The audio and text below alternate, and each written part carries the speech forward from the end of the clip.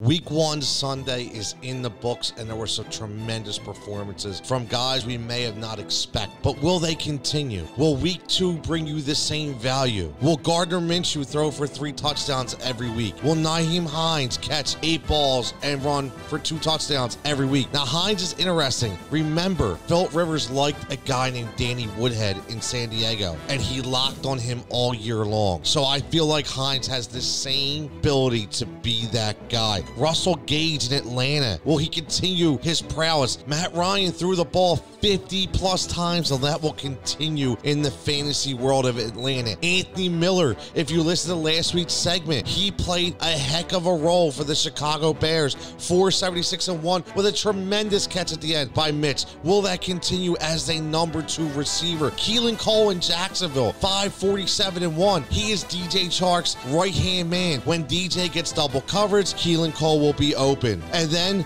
we have Logan Thomas. Ron Rivera always had a solid tight end in Carolina by the name of Greg Olsen, and Logan Thomas was the guy who Dwayne Haskins looked to for safety, and he looked to as an outlet, and he consistently looked to him throughout the game. This will continue in Week 2 and beyond. These are the diamonds in the rough of Week 1. Will they continue in Week 2? You'll have to stay tuned for next Monday's edition of the Fantasy Facts.